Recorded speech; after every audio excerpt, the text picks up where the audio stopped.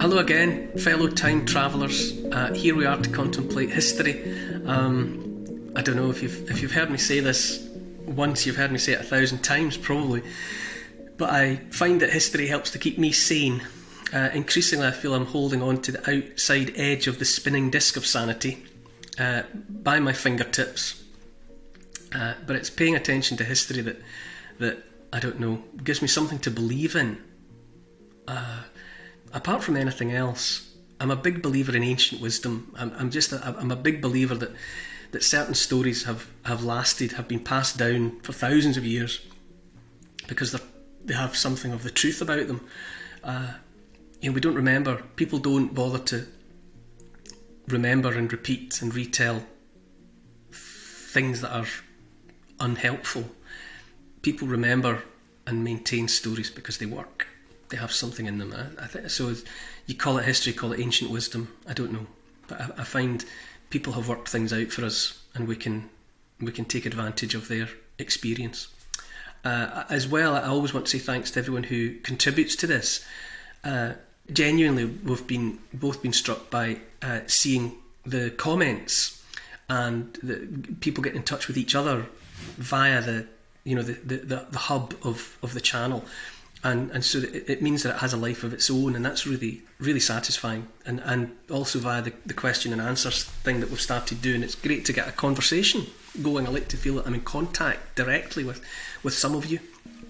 As always, it's worth pointing out that it's the Patreon presence that finances the rest of it. The love letter to the British Isles and so on. If you aren't a member of Patreon and you'd like to become one, go to patreon.com, search for me by name.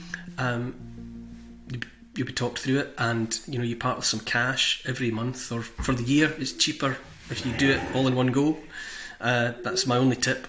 You get access to vodcasts and quizzes and special editions and the Q&As and all the rest of it, and you get access to each other. You begin to see what other people are saying about the topics. Okay, that's it. That's enough of the self-promotion. It's time to strap yourselves into the time machine once more as we set off on the next stop on my love letter to the British Isles. Cue the music.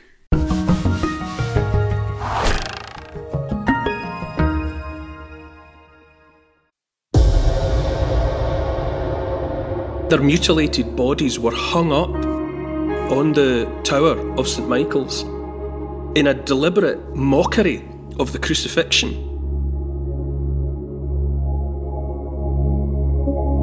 In this podcast, we're travelling to a place swirling with myths and legends. An enchanted hill rising up out of the surrounding fenland.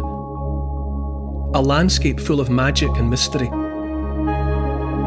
Joseph of Arimathea, Jesus' great uncle, is said to have buried the Holy Grail here.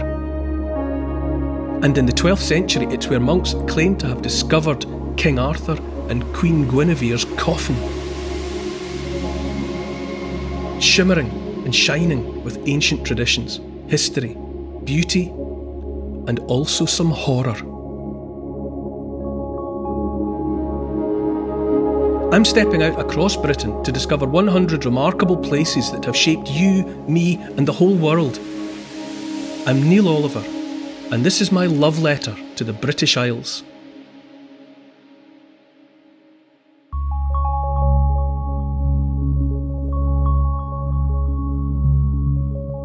Hi Neil. In the last podcast we stood under a watchful red eye, and you showed us a revolutionary document that helped lay the foundations for democracy. Where are we now? This time we're at the other end of the Long Island, in a place that revels in mythology and magic that spin and whirl around it. It's a landscape where the air is thick with ancient stories and history. It's somewhere that for the longest time has felt and still feels special. We're in Somerset at Glastonbury Tor. And can you tell me how this week's love letter fits into the Neil Oliver mythology? Well, I'm glad you asked me that, Paul, because I've said it before and I will say it again now, that in 2011 I was the warm-up act for U2 at Glastonbury. Yes, you did hear me say that. What actually happened was I had been asked to make a little film about Glastonbury that year, and it went out as part of the package of coverage by the BBC about the Glastonbury Festival that year, 2011. And it was all about the myths and legend of Glastonbury, and it went out in a break. So my film finished and went back to the Radio 1 DJ Jo Wiley by the Pyramid stage, and she said that I reminded her of Frank Gallagher. Not good. The hairy and disreputable patriarch of Shameless. Thanks for that, Jo. And then she introduced U2, who were the next act up. So after seeing me, the next thing that people around the world saw was Bono and the Edge. And I've been sort of dining out on that ridiculous story for, ever since, really. But it illustrates a point that Glastonbury, well, like nowhere else, or there's nowhere more wrapped up in myth and legend than Glastonbury.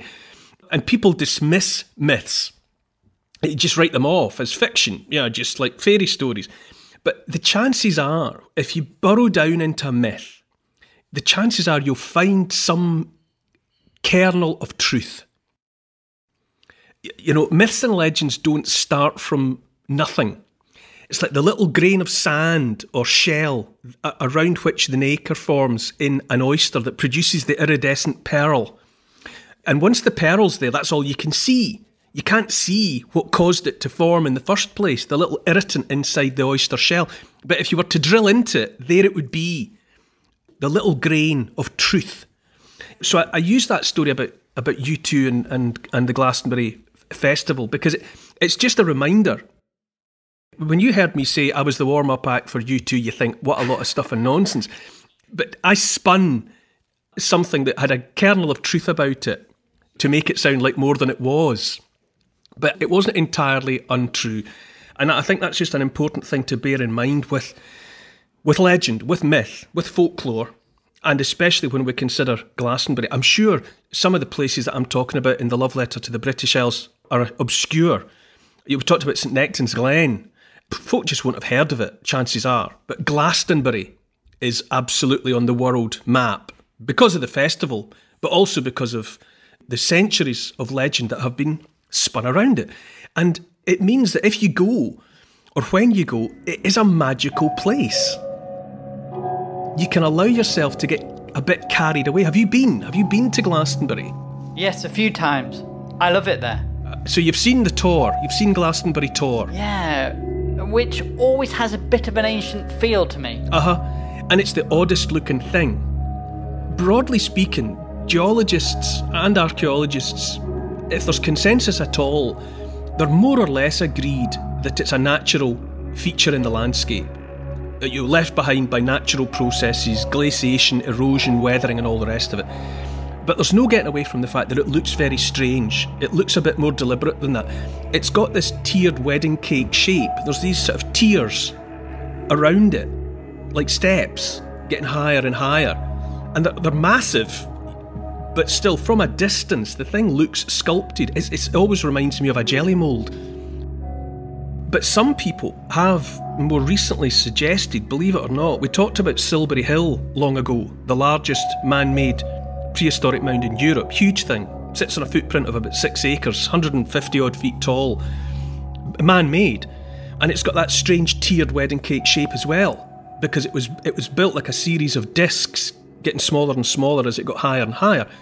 Well, some people have suggested that the natural inspiration for Silbury Hill might have been Glastonbury Tor. The Neolithic farmers were aware of the Tor because it had always been there, maybe admired it, maybe invested it with some kind of significance because it had this strange shape. Maybe they modified it, who knows? But there have been suggestions that they then went away and built their own one, which was Silbury Hill, so that there might be a connection between the two in that the one inspired the other.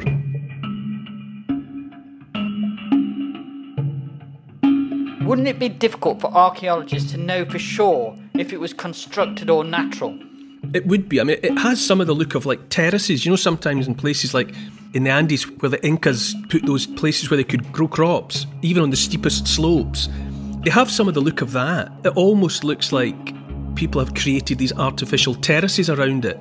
But there's no consensus. Archaeologists and geologists have been talking about it and looking at it for the longest time. And the general consensus, which is not across the board by any means, is that it's a natural feature. Okay, so that's like the raw material, if you like, at Glastonbury. Let's take that as read. Let's take it that this natural feature appeared in the landscape. And that in itself had a bit of a magnetic draw for people. As it does today, so thousands of years in the past, it may have caught people's eye.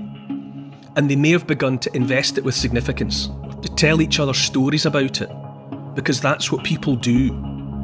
And it may just have become a place that people were coming to on a kind of a pilgrimage. At certain times in their lives or at certain times of the year, they may have made a point of going there. If you go to the tour today, the other thing that's very distinctive about it, and people will have seen like aerial photographs and aerial footage of it, there's this church tower on the top, pale stone, 3 stories high, and that's all that remains of a church, St Michael's. And it was there from the 11th century until about 1275, when apparently there was an earthquake, believe it or not, and the rest of the building fell down. And then it was replaced, and that replacement stood from the 14th century until 1539, when, during the Reformation, hardliners came in, as they did everywhere, under the orders of Henry VIII, and tore places like that apart, accusations of idolatry and all the rest of it.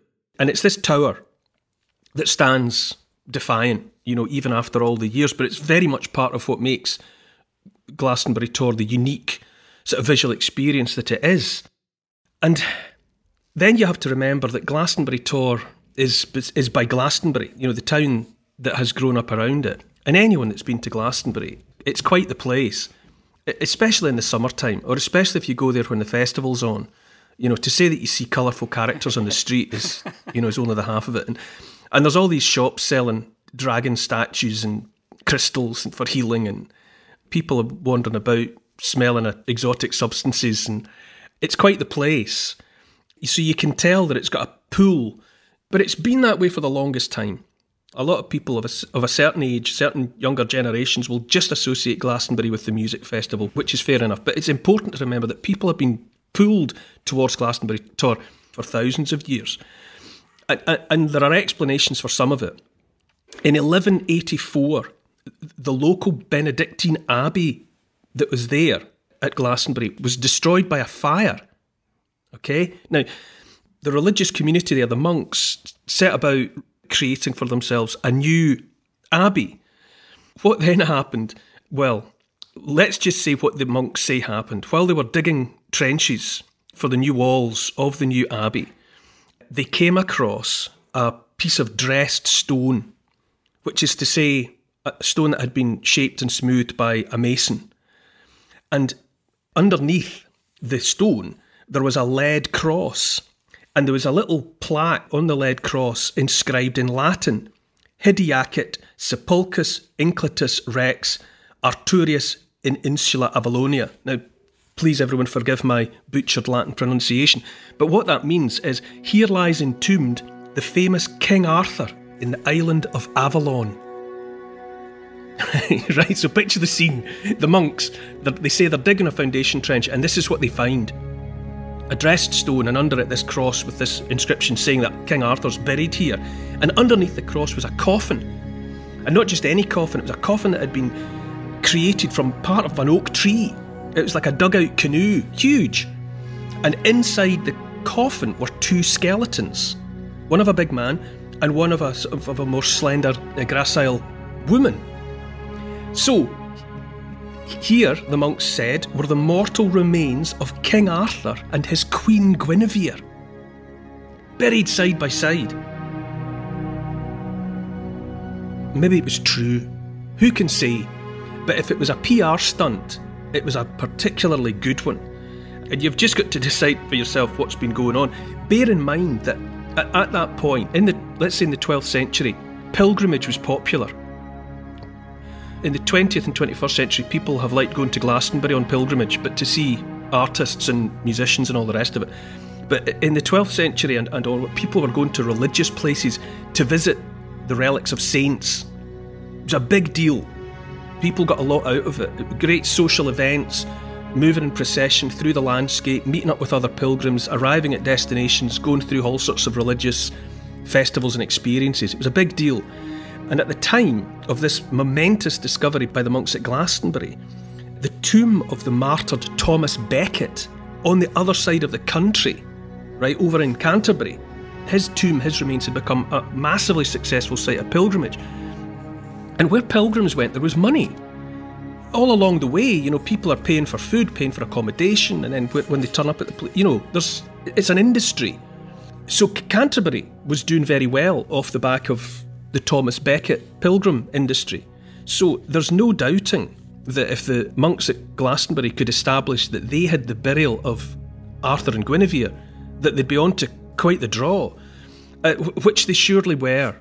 It became a very important and busy centre for pilgrimage. People started coming, and once the faithful started coming, they never stopped. And in 1278, King Edward I, that's the same King Edward that goes to war with William Wallace and Robert the Bruce and all of that, but King Edward came with his own queen, Eleanor of Castile. They came to Glastonbury to witness the reinterment, the reburial of Arthur and Guinevere beneath a stone plaque that's still there to this day. So even royalty were attracted to a place like Glastonbury. And it's only to begin to scratch the surface, really.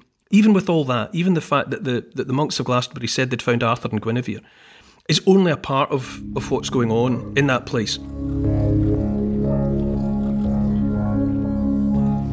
The story goes that just 20 years after the crucifixion of Jesus Christ, Joseph of Arimathea came to Glastonbury.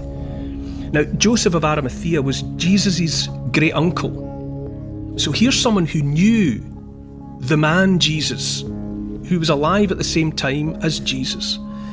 And the folklore in Glastonbury, of course, is that Joseph of Arimathea came to Glastonbury more than once, and that he brought the young boy Jesus as a child.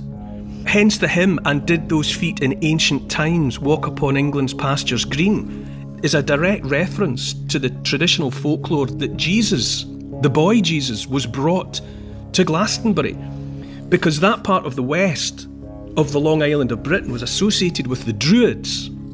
We've already encountered the Druids at Llanfawr, the Welsh lake where the hoard was recovered in the early part of the 20th century.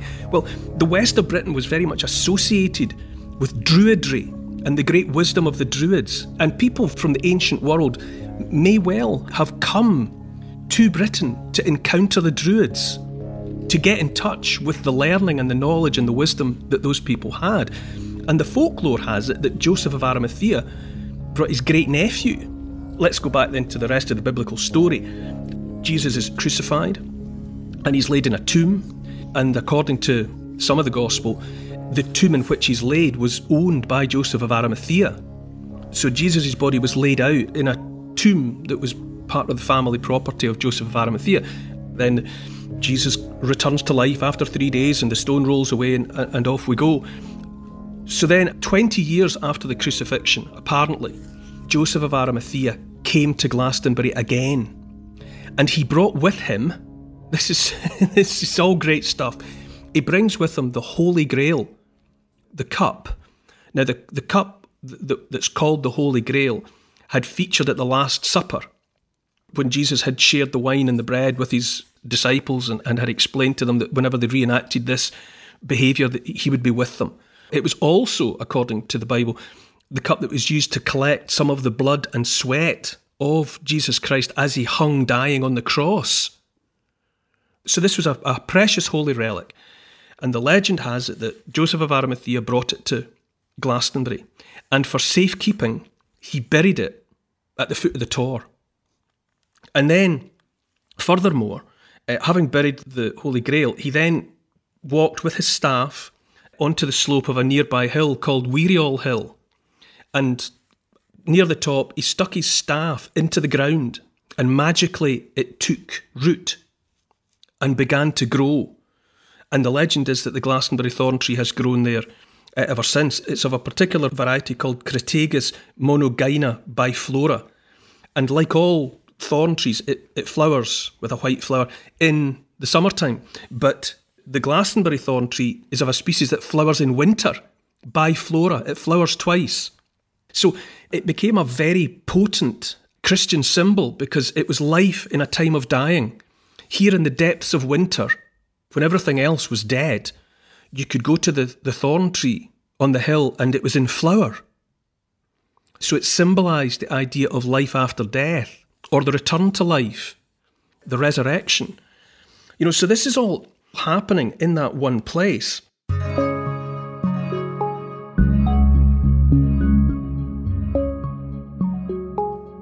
Joseph of Arimathea was a metal trader. Is that why he would have been travelling around the world? Yes.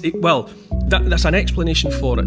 We already know the Phoenicians were coming out of the Eastern Mediterranean 3,000 years ago and coming to Cornwall to get tin, one of the materials for which these islands were famous in the ancient world. We've talked about this in the love letter before, that if you wanted to make bronze, you needed tin and copper.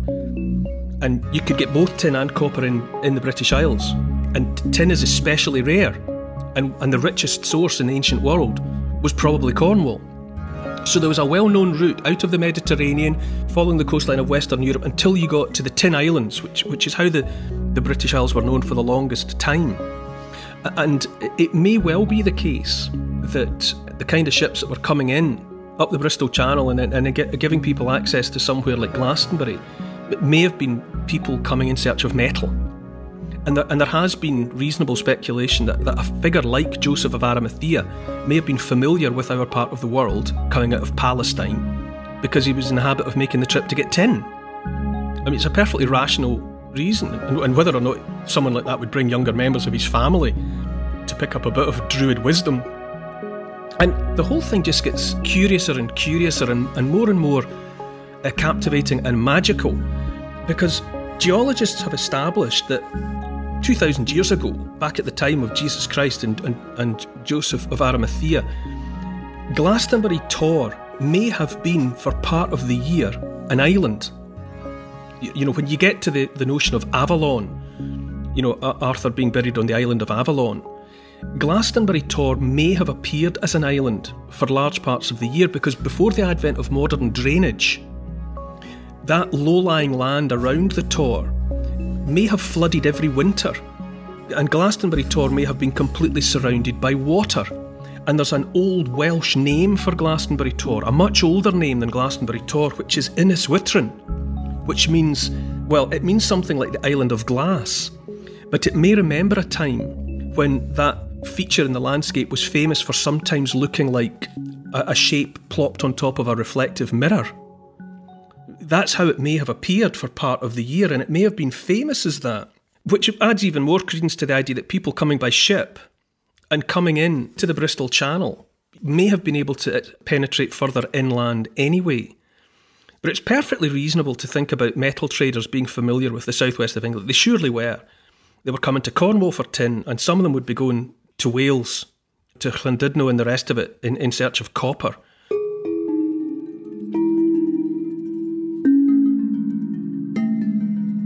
So, there you go, like the pearl that I mentioned at the beginning, there's layers and layers and layers of iridescent pearl that have grown around something at Glastonbury. And you have to ask yourself the question, what started it? Is it the Tor itself? Is it the strangeness of the physical appearance of that natural feature in the landscape? Does that explain it? And maybe it does. But certainly for centuries thereafter, people kept on coming. And then, of course, you get the aspect of early Christianity. Now, when it came to the fact that by the 12th century, the monks at Glastonbury were claiming Arthur and Guinevere, because of the Joseph of Arimathea story, they were able to claim that it was to them, to their part of the world, that the earliest version of Christianity had arrived in Britain. It was all well and good, Canterbury Cathedral, Thomas Becket and all the rest of it.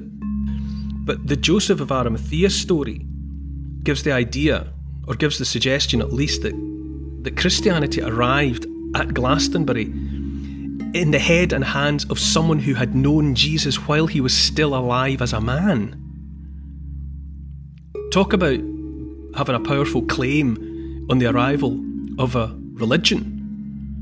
The very suggestion that it had come, that it had been brought to Glastonbury by somebody who had known Jesus Christ in life, was a powerful bit of a story.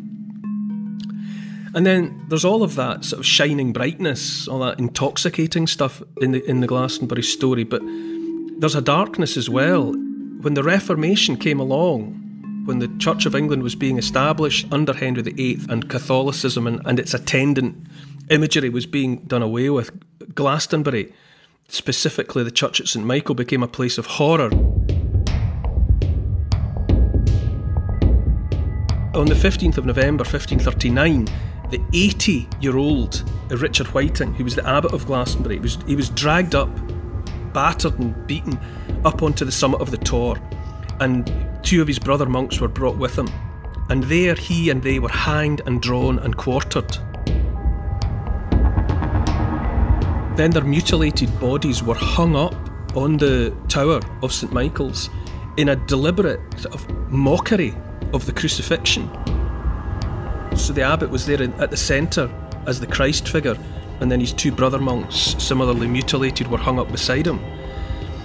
So there's a darkness, and a terrible sadness and a horror woven through the story as well. It's just all these details. You can well understand why there were enough ingredients to empower so much Christian mythology there.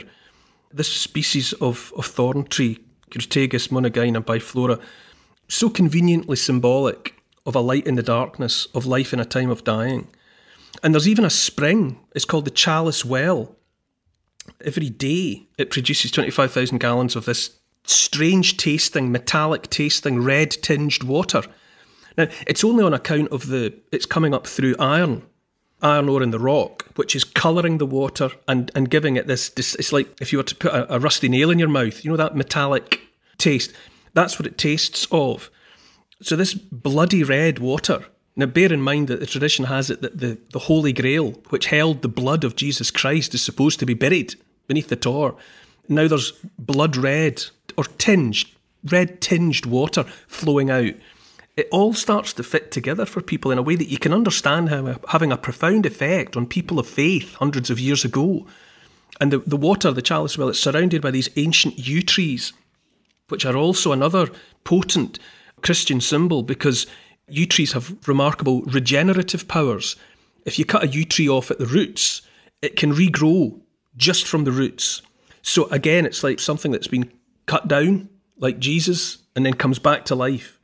Even in times of drought, when other water supplies in Glastonbury had dried up and people might have gone for want of water, the chalice well never stopped flowing.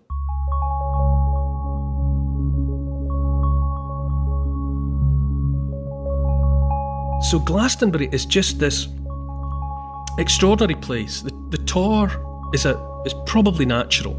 Maybe it's been modified, but in essence it's probably this natural feature in the landscape that's eye-catching, that's probably drawn people and encouraged people to think and tell stories for thousands of years. It may have inspired the building elsewhere of Silbury Hill, mimicking its shape. And it may well have been a destination also for tin traders, metal traders, thousands of years ago. People coming and going and also finding their way to that place, which sometimes was surrounded by water. It's a magical bit of landscape, it just is. If you imagine mist low, water around it, this strange shape rising up out of the water, people would tell themselves and each other's stories about such a place. Then you've got the arrival of Christianity. There's Christian communities there, and they start either they're finding things in truth, or they're creating opportunities for themselves to get a bit of the pilgrim industry action. But it becomes this focal point that's associated forever with Arthur and Guinevere. And then there's the twice flowering thorn tree. There's the legend of Joseph of Arimathea and even Jesus himself. It's all there in that one place. It always puts me in mind of, you know, sometimes in the countryside, you know, you'll find a rusty nail hammered into a gate somewhere on a trail, and all this sheep fleece has gathered around it. You know, sheep fleece that has blown on the wind, and it has all gathered on this one nail because the nail is there, and all these wind-blown filaments have just collected and collected and collected. There's something of that at Glastonbury Tor. this place that lots of other ideas maybe carried on the wind have just caught. They've caught at Glastonbury Tor. And now people are drawn. And it also has some of the feel of, in a different way, of a place like St Nectan's Glen. Because in essence, it's natural. Glastonbury is not made by us, it's made by the world. It's a natural place in the landscape that is pleasing. It's got a pleasing look and a pleasing atmosphere. And maybe that's enough. But it's one of those places that people have and still revere as special. And it makes us question where we come from, what life might be about. And whatever else is buried there, whatever truly is buried there or not, Glastonbury Tor has a power to draw. It always has, and it probably always will.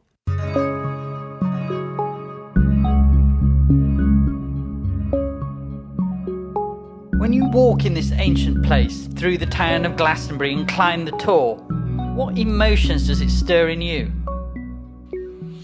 Oh, well, it's Glastonbury, the town. It's a fascinating place. Winding street, fascinating shops. It's got an interesting atmosphere about it. But on the Tor itself, from the top, in the shadow of the tower of the Church of St Michael, you look out at this enigmatic, captivating landscape. You know, this gentle, rolling green landscape that is so synonymous with people's idea of a certain part of England. You know, and it's all there in the words of the hymn, and did those feet in ancient time walk upon England's mountains green. You can understand why somebody there would be moved to compose words like those. It is that kind of place. It invites that kind of speculation. And even archaeologists and historians who go there hard-headed, want to be scientific about it. You know, I've been there with eminent historians and eminent archaeologists, and I won't name them, but off camera and in private, they're happy to speculate and to concede that there is something inexplicable and romantic and alluring about Glastonbury. They might not write about it in their academic journals, and they might not want to be heard saying it to camera in a television documentary, but it's the kind of place that it just makes you look around yourself and say, what if?